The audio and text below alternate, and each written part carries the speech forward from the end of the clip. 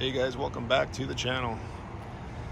So today I'm at BMW Motorcycles of Burbank, and that's because I am swapping out the Anakee Adventures. They lasted about, I don't know, let's say 60 miles. And I'm going back to the Karoo 4s. And let me tell you why. All right, so here's why. As you can see, I'm back from the dealership. Mounted the Karoos back on. The reason why I switched was I didn't see any difference or feel any difference between the Karoos and the Anakees in terms of grip in the twisties or on the freeway. I know it's subjective. It is what it is. It's just the way I feel about them.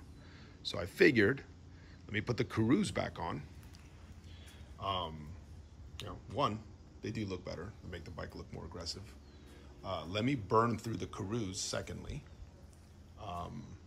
And then once I burn through the Karoos, since they're a brand new tire, I will swap them out for something more road-oriented, maybe. Like a Road 6 or something like that. So, nonetheless, the Anakee Adventures are for sale.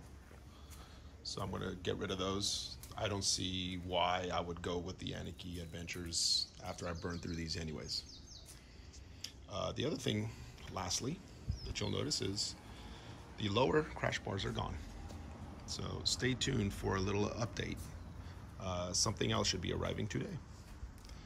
Thanks again for subscribing to the channel, guys. Talk soon.